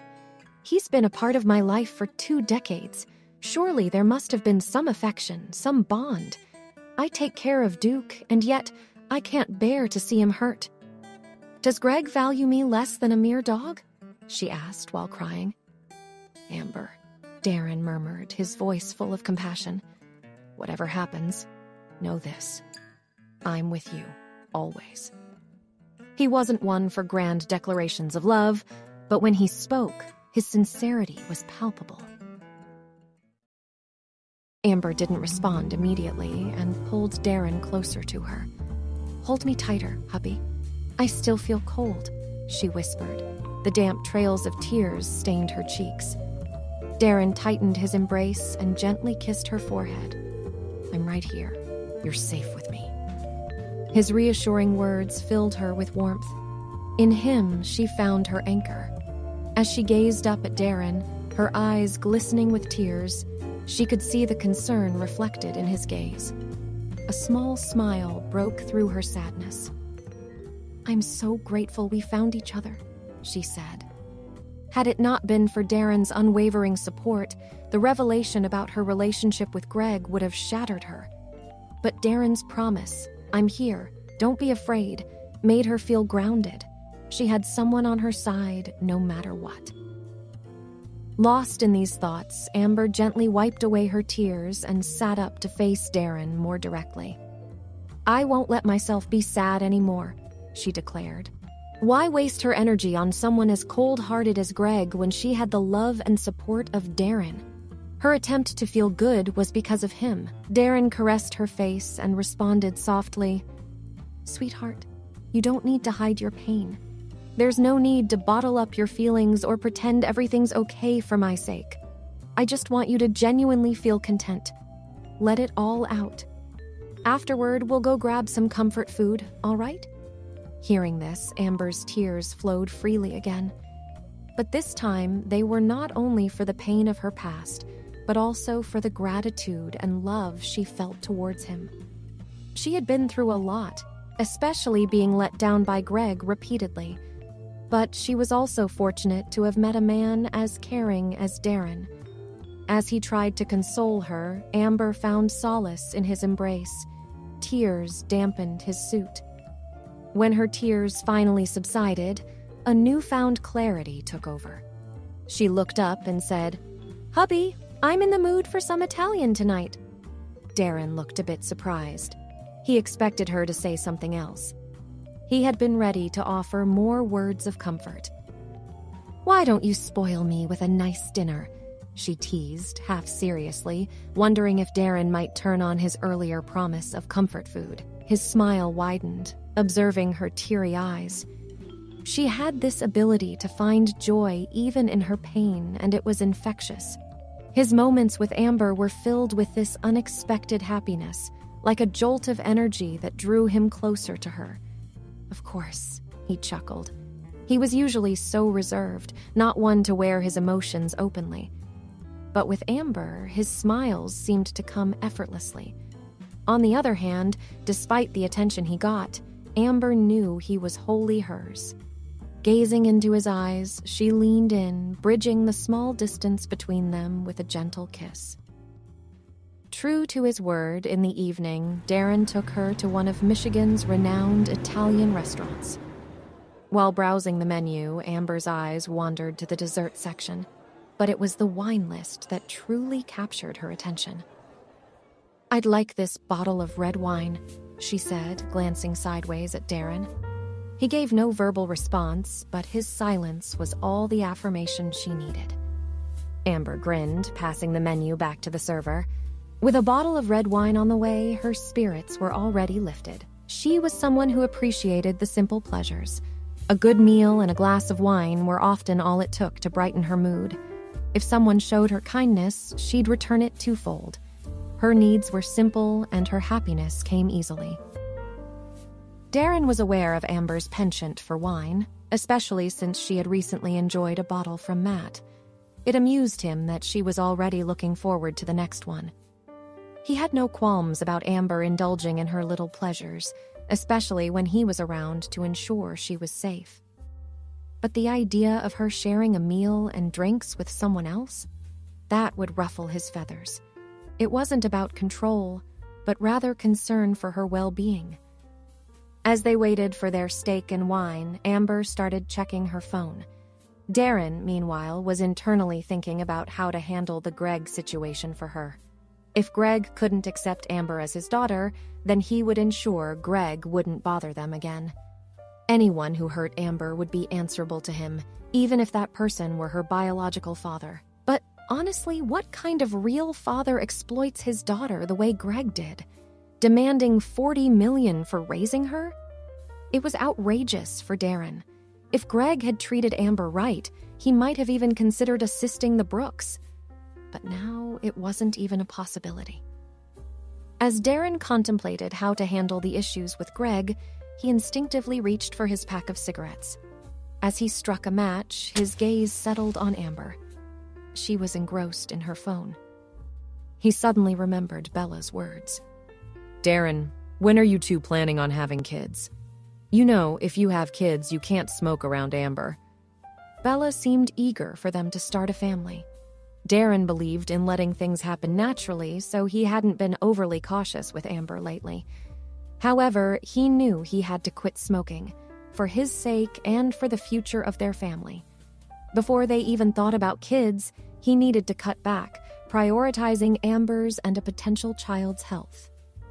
Amber glanced up and noticed Darren putting the unlit cigarette back into the pack. He was fond of smoking, but she rarely commented on it. She understood the grip of a long-standing habit. "Hubby, are you giving up smoking?" she inquired. He nodded. "I'm planning on quitting soon." He moved the pack of cigarettes further away. "Why?" she asked, genuinely curious. Instead of answering, he simply looked at her and smiled softly. "It's going to be tough for you to quit," she remarked, noting his reduced consumption recently. "But if you choose not to smoke, it's better for your health," she added. "I know," Darren responded. His affectionate gaze caused Amber's heart to race and cheeks to flush. The intensity of his stare always made her feel as if she could devour him. "Hubby, stop looking at me like that," she said, her face glowing a deeper shade of red. He chuckled. "If I'm not looking at you, then who else would I be looking at?" His tender remark sent Amber's heart racing even faster. Unable to resist, she slid over to sit beside him. "Hubby, you should only have eyes for me." She leaned in, whispering playfully into Darren's ear before giving a light breath. The heat in his eyes intensified as he looked back at her. "Now's not the time for teasing," he murmured, pulling Amber into a gentle embrace. "Or else what?" She blushed and gently pushed him back. Observing Amber's rosy cheeks, he found himself reevaluating the idea of dinner. He wished he could just whisk her away to a hotel suite to save himself from her playful torment.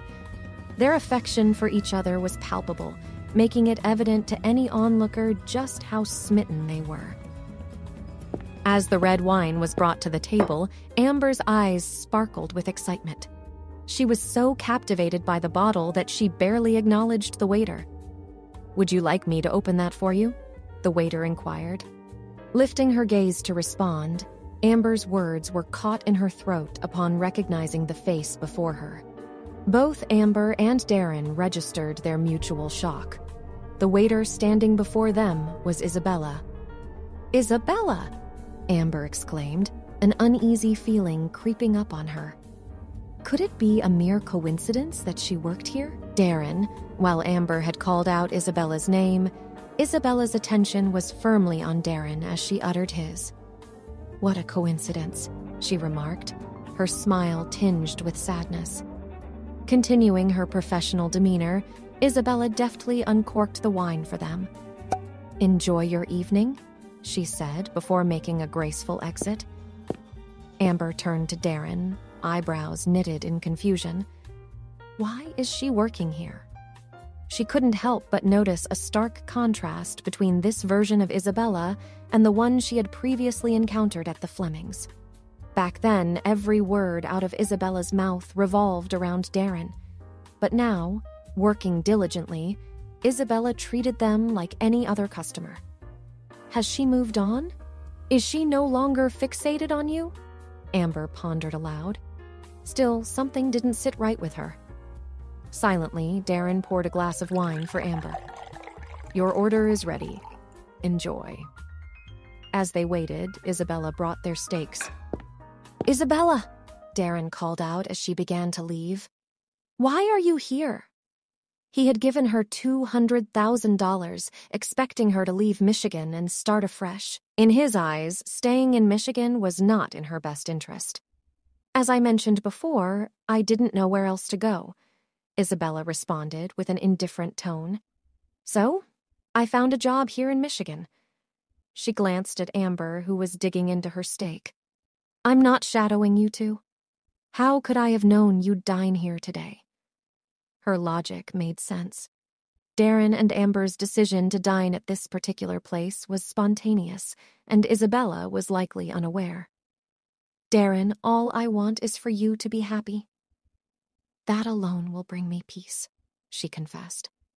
Amber was touched by her words and lost her appetite momentarily. "If you truly wish for Darren's happiness, then why linger around us?" she questioned, her tone sharp. Her patience was thin for someone who had relentlessly pursued her husband. Caught off guard, Isabella's eyes welled up. She uttered a soft sorry before turning away, but as she did, a smirk hinted at her lips. Typically, Amber would bristle at such provocations, but when Isabella paused at a corner to sneak a glance back, she saw a relaxed scene. Darren was attentively cutting Amber's steak, and the two of them chatted amicably, seemingly unbothered by her presence. Isabella's expression hardened looking at Amber and Darren. Her grip was firm as she clenched her fists. Soon, her phone buzzed from her pocket. Pulling it out, she answered, "Hello? What's happening?" Julie inquired. Isabella's gaze rested on Darren and Amber as they were sharing a light-hearted moment. A bitter smile formed on her lips. "They're dining. I'm pretty sure I'll be let go from this place soon," she added casually. "Isn't that a good thing?" Julie remarked, unsurprised. Given how protectively Darren was acting around Amber, and with Isabella continually inserting herself in the mix, Julie figured Darren would want Isabella out of the picture. "I handed you an opportunity on a silver platter to reconnect with Darren. It's the perfect setup for another tragic love saga," Julie said with a sardonic chuckle. She had never really seen Isabella as a strong contender. Isabella had chosen to remain in Michigan as she dreaded going back to her own life. She was all too aware of the kind of man Darren was. Given his commitment to Amber, he wasn't the type to easily divorce. Breaking into their marital sphere would be challenging, let alone reigniting any old flames with Darren. But she wasn't ready to sit back and watch the couple bask in happiness. After investing so many years in pining for him, how could he fall for someone else? She thought. She'd become their shadow, persistently lingering around, making their lives uncomfortable. Her ultimate goal was to drive a wedge between them and separate them. If that happened, she'd step in, offer her consolation to Darren, and hope to rekindle what they once shared. Holding onto her phone, Isabella cast a final, icy glance towards the couple enjoying their meal. A sardonic smile played at the corners of her lips. On the other hand, Darren and Amber made a silent agreement to put the awkward encounter with Isabella behind them. They had come to enjoy their dinner, not stir up trouble. As long as she kept her distance, Amber didn't see the need to engage. By the end of the meal, Amber had consumed a significant amount of red wine. "Miss Amber, are you okay?" Isabella's voice whispered close by. She seemed to have approached at just the right moment. "Miss Amber?" At hearing this, Amber pushed Isabella away. She lost her balance and tumbled to the floor. "Miss Amber, it seems you've had a bit too much to drink," Isabella remarked, now on the ground after Amber's shove. While Isabella's intentions appeared genuine, to the onlookers, it seemed as though Amber had inexplicably lashed out. Amber was trying to regain her composure and sneered at Isabella, who was picking herself up. Darren quickly moved to Amber's side, catching her as she fell into his arms. "Hubby, she called me Miss Amber. I hate that name. She's doing it on purpose, trying to get between us. She is purposely pretending to be a waitress just to get close to you," Amber accused from the safety of Darren's arms. Turning her glare back to Isabella, she snapped, "Save yourself the effort. My husband isn't interested in someone like you." She found even the harshest of insults inadequate for Isabella. Supporting Amber, Darren turned to Isabella, his voice icy. "Mrs. Fleming," he corrected. "If I hear you call her Miss Amber again, there will be consequences. She's my wife, Mrs. Fleming." His cold tone surprised even Isabella. She tried to defend herself. "I'm just not used to her being Mrs. Fleming, so I mistakenly—" Before she could finish, Amber lunged, hand raised, aiming for Isabella's face. Fueled by the wine and her husband's support, she was ready to make her point. "Isabella, call me Miss Amber one more time, "And you'll regret it," she said and slapped Isabella's face. Isabella held her cheek and tears started to stream down her face. She looked pleadingly at Darren, trying to hold back her sobs. However, he moved without hesitation, wrapping Amber in a comforting embrace. "Amber," he murmured. Amber nestled closer, taking refuge in his arms. "Darren, why did she think she could just hit someone like that?" Isabella protested, trying to gain some sympathy. "She's had too much to drink," Darren said simply, still cradling Amber. His words implied that regardless of Amber's actions, her drunken state was the explanation. So even if Isabella ended up with a slap on her face, it was because Amber wasn't in her right mind. Isabella moved to block Amber's path and locked eyes with her. Annoyed and still intoxicated, Amber moved as if to strike her again. Isabella took a few steps back to defend her. Anger was building within her. She contemplated retaliating, but a stern look from Darren held her back. Ultimately, all she could do was watch as he gently guided Amber out of the dining area. She seethed internally. Why did Amber get to act this way? Why did Darren seem to have forgotten their past? She was enraged. Fueled by their behavior, she was even more determined to team up with Julie and ensure that Darren and Amber's days were anything but easy. Meanwhile, Darren assisted Amber out of the hotel, and as the cool night air hit, Amber shivered. Drunkenly, she burrowed further into his hold. There was a warmth in his embrace that made her hold on even tighter, not wanting to let go.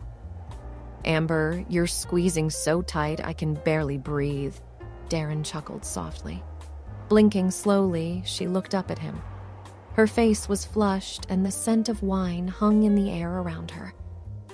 Knowing Amber as he did, Darren was aware that a bottle of wine wouldn't typically leave her this disoriented, and she hadn't consumed more than that. Amber did not want to see Isabella walk all over her and cause a scene, so she used her own intoxicated state as an excuse to slap Isabella. "Sweetheart," Amber began, seeking Darren's eyes. "Are you mad at me?" she whispered, guilt evident in her voice. "A bit," Darren replied, trying to maintain a stern expression, but seeing her genuine concern, he cracked a smile. "Why would I be mad at you?" "I thought you were upset because I pretended to be drunk and slapped her," Amber responded. Reaching up, she tiptoed to wrap her arms around Darren's neck. She was beaming. Darren gazed down at the gleeful Amber, finding it hard to even fake annoyance. Even if Isabella had any tricks up her sleeve, he saw right through them. His loyalty was unwavering to Amber. Amber caught that affectionate glint in Darren's eyes and declared, "I always knew you were my biggest supporter." She then planted a quick peck on his cheek. The lingering aroma of wine from her made Darren's senses tingle. Pulling her closer, he murmured, "Amber, you always keep me on my toes." Feeling his intense gaze, Amber's heart raced and a blush crept up her cheeks. "Darren!" she protested playfully, trying to wriggle free, but his grip was firm. "You always keep me guessing," he remarked, remembering how she had flirted with him during dinner to the point he lost his appetite. "Now that we're alone, shouldn't we pick up where we left off?" Under the starry sky, he pulled Amber into a tender embrace on a quiet street corner. He softly pressed his lips to hers. The Darren of the past would never have been so bold in public. But with her, all his reservations were forgotten. All he could focus on was the love and affection he felt for the woman in his arms. After sharing a passionate kiss, he pulled back slightly, a playful smile playing on his lips as he looked at a slightly breathless Amber. "Let's head home," he suggested. As they walked towards their car, their fingers interlaced. Amber cast her gaze downward, noting their intermingling shadows illuminated by the streetlights. She then looked up at Darren, whose presence felt like a protective barrier from all of life's hardships, filling her with happiness and warmth. She cherished the thought of their hands intertwined for a lifetime, dreaming of building a family and sharing endless joy together. Upon arriving at the Fleming residence, there was an unspoken mutual understanding between them, and they headed straight to their room. Darren had thought about giving Amber a gentle massage earlier that evening at the restaurant. They went to their room, changed their clothes, and got ready for bed. Darren gently pushed Amber onto the bed and leaned down to kiss her. With a playful shove, Amber pinned him down. She leaned in close and whispered, "I want to start a family with you." Darren's heart warmed further. He felt lighter imagining the future. "What was that you mentioned just now?" he teasingly asked. "Didn't you hear me the first time?" "You're just trying to make me repeat it."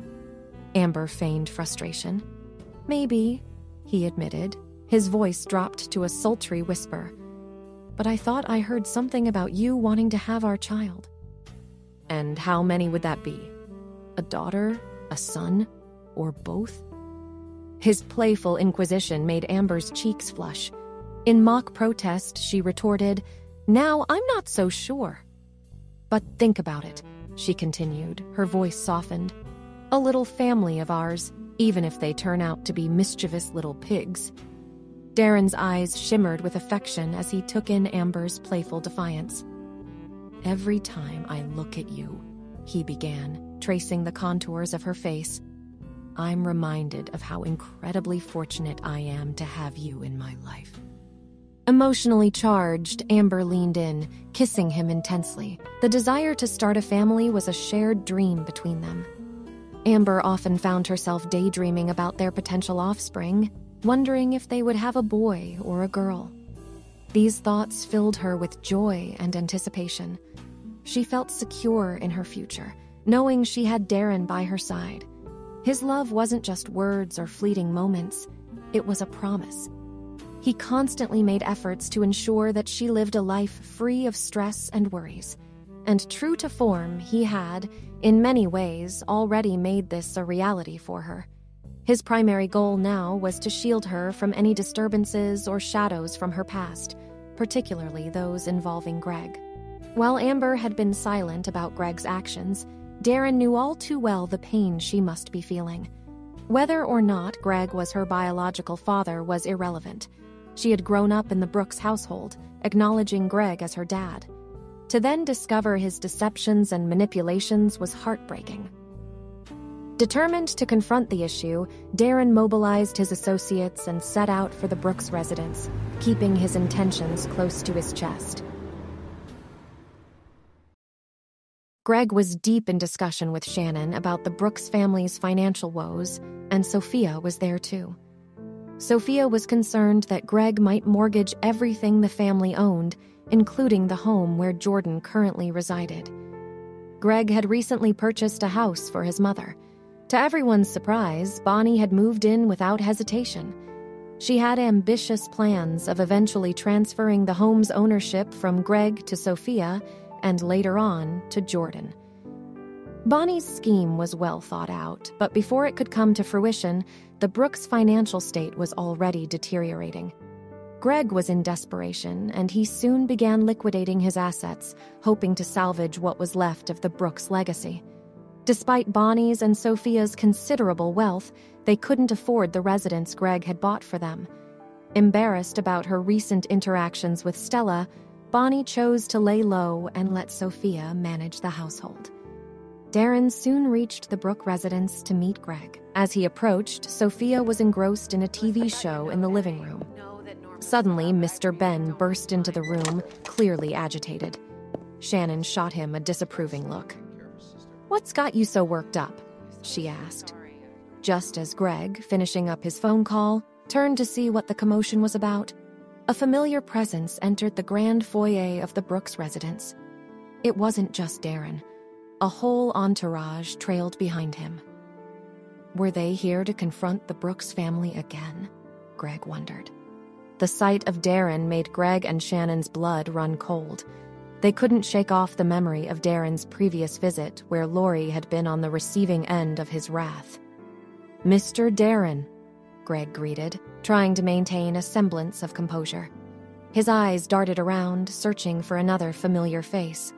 But while there were several men accompanying Darren, Amber was conspicuously absent. "Where's Amber?" Greg inquired, a hint of concern in his voice. Without a word, Darren casually made his way over to a couch and settled down, letting the tension in the room grow. Sophia was lounging on the sofa when Darren walked in. The intensity emanating from him made her immediately get up, essentially offering her seat to him. She couldn't help but think how such a formidable man ended up being Amber's husband. She felt a pang of jealousy as she wished for Stella to end up with someone like Darren. In her eyes, Stella was superior to Amber, who she believed was just a child born from an extramarital affair. "I have a lawyer with me," Darren called out, gesturing to the attorney following him. Stepping forward, the lawyer presented an agreement to Greg. "Mr. Gregg, we would like you to sign this," he stated. As Greg received the contract, Darren casually pulled out a cigarette and lit it. A moment later, a joyful smile spread across his face as he recalled Amber's desire to start a family with him. Crushing the cigarette, he decided he'd quit smoking, at least until after Amber gave birth. Meanwhile, Greg was taken aback by the contents of the agreement. Shannon, peering over his shoulder, quickly discerned its intent. "Amber wants to legally sever her father-daughter relationship with you," she exclaimed in disbelief. Sophia was ever quick to jump in the middle, so she chimed in. "That ungrateful child is trying to cut ties with you." Shannon was also seething. "You did so much for her, hubby, and this is how she repays you? By marrying into high society and then trying to erase her past?" she taunted. Sophia nodded in agreement. "Even if she isn't biologically yours, you've been her father figure for years. Now that she's entered the elite circles, she's eager to disassociate from the struggling Brooks family." However, the truth was different. It wasn't Amber who'd initiated the legal process to cut ties. Greg had planned to extract $40 million from Amber, viewing it as compensation for raising her. The sum was outrageous, considering he hadn't even spent a fraction of that on her over the years. "Amber's audacity knows no bounds," Shannon muttered. "Marrying was one thing, but bringing a lawyer to break the father-daughter bond? That's cold." She attempted to provoke Greg, who appeared shell-shocked upon reading the terms of the agreement. Memories of his conversation with Amber near Maya's grave came flooding back. "Is this really what Amber wants?" he finally asked, seeking clarity, his eyes lifting to meet Darren's stoic face. Darren replied icily, "What's your take on it?" Despite Amber not being his biological daughter, and despite his reservations about her, Greg felt a pang of regret and sorrow seeing the terms of separation in black and white. "I won't sign it," he declared firmly. Darren's smirk was filled with contempt. "Pretending to be the heartbroken father now, are we? After all the times you pushed her away?" "I'll handle the signing," he announced, sounding almost bored. Surveying the room, Shannon noted the entourage accompanying Darren. She recognized Darren's tactic, using his extensive resources and powerful family ties to pressure Greg into terminating the contract. "If you're so keen on erasing her past with the Brooks, go ahead," she challenged. Darren merely glanced at Greg, thinking how the couple echoed each other's sentiments perfectly. Without missing a beat, Sophia jumped in. "Amber might not be my son's biological child, but we've looked after her for years. How can we even begin to calculate the expenses involved?" Sophia, having gathered some information on Darren's financial standing through Bonnie, tried to play her cards right. "Since you're married to Amber, it seems only fair that you cover some of her upbringing costs. Children are expensive, and Amber had her own fair share of expenses. It's only right that you owe us a significant sum." Her voice quivered with greed as she mentioned the potential windfall. "Just a few million?" Darren responded with a cold chuckle, fixing his gaze on Sophia, whose face showed a mix of desperation and determination. "Do you really think my wife, Amber, is only worth a couple million?" Sophia caught the undertone immediately, locking eyes with Darren. "To me, Amber is invaluable," he continued. While he could easily spend his entire fortune on Amber, He had no intention of frivolously handing out millions to them. He knew well that if he did, the Brooks family would squabble over it until they were left with nothing. It reminded him of his dealings with Lori and Carlos. He'd waited for the right moment to reveal Lori's dark secrets and the fact that he had set up Amber so he could savor watching Carlos's reaction. The same strategy applied to the Brooks family. $40 million, Darren declared nonchalantly, a smirk playing at the corners of his lips as he looked at Greg. Sign the contract, and it's yours. Once signed, Amber will be completely severed from the Brooks family. She'll no longer be your daughter, Mr. Greg. Darren's statement left Greg reeling. It mirrored the deal proposed by the graveside of Maya. Wasn't $40 million what he'd been after?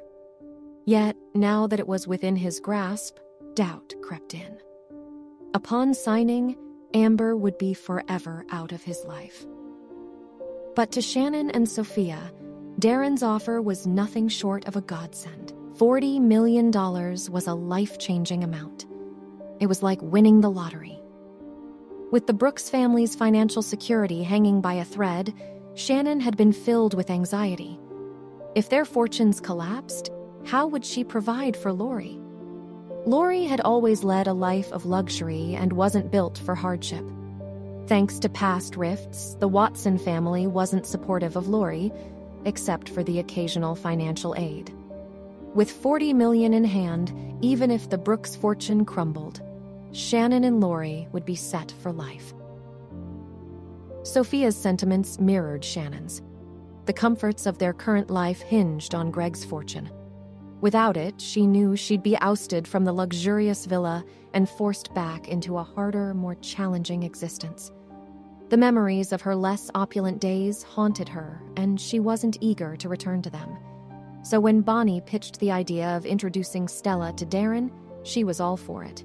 She believed that if Stella ended up with Darren, she'd surely have a brighter future. She nudged Greg, who seemed lost in thought. "Greg, just sign it already." Once Greg pocketed the $40 million, she expected a hefty cut, at least $20 million.